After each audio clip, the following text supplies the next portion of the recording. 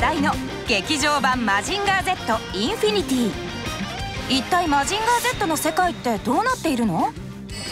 聞けば永井豪が45年前に生み出し大ヒット。海外にも熱狂的なファンを持つ伝説のロボットアニメだそうじゃないですか。迫力あるアクションと巨大感、ロボットアニメ皆さん好きですよね。そのオリジンがたっぷり詰まっているのがマジンガー Z なんです。懐かしいなと思っているあなた、そしてマジンガー Z に初めて触れるあなた、もっと分かるとさらに面白いのにというあなたにお教えします。3分でわかるマジンガー Z。 今回は以前のマジンガー Z から10年後のお話ってことで、マジンガー Z に関するさまざまな世代のいろんな質問に答えていただくゲストとしてこの方にご登場いただきましょう。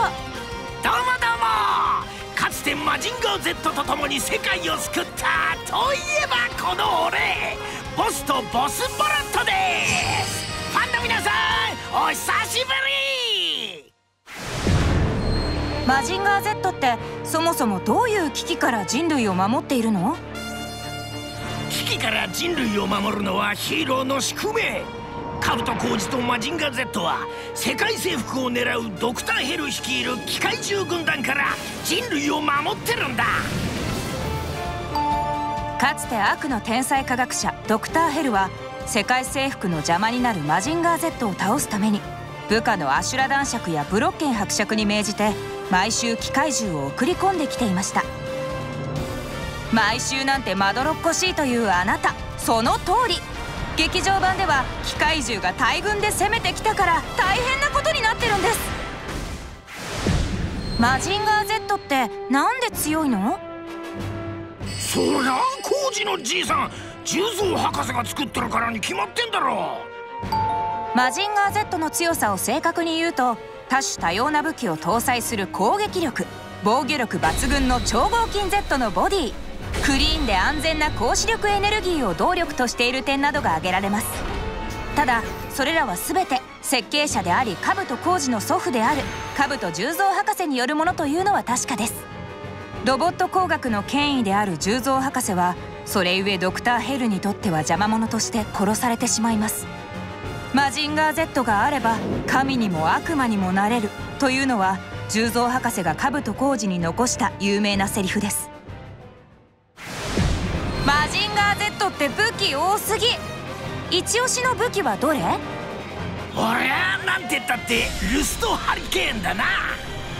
強力な酸の風で相手を錆びさせて粉々にするという他にはない独特の武器。でもなぜかマジンガーの口は無事って、さすが超合金 Z。 ちょっと他にもこんな武器があるぜ。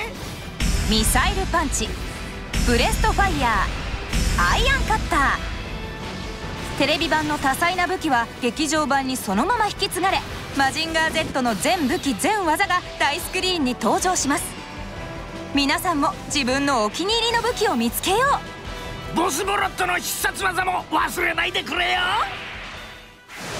カブト浩二はヒロイン由美さやかとラブラブなの？ラブラブ？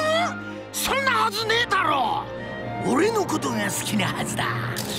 10年経てば人の気持ちもどうなるか。コックピットを降りて研究者になったカブト浩二と高視力研究所の所長にまで上り詰めたさやか。2人の関係は常に微妙。これ以上は劇場で確認してください。おい何してんだ。どうしてまたドクターヘルと戦ってるの？一度はマジンガー Z、 そしてグレートマジンガーが勝利したんだがな。それが突然復活しやがった。顔色の悪さもガタイの良さも昔通り、いや昔よりさらに迫力が増してるかもしれねえ。ドクターヘルと共にアシュラ男爵とブロッケン伯爵も登場。彼らの狙いは富士山の地中で見つかった遺跡インフィニティ。カブト浩二は科学者としてこのインフィニティの研究を進めるが、一方でドクターヘルは全人類に重大な選択を突きつける。こいつは絶対に負けられねえ戦いだぜ。グレートの哲也も頑張ってるがピンチだ。もう科学者とか言ってられねえ。工事の出番だぜ。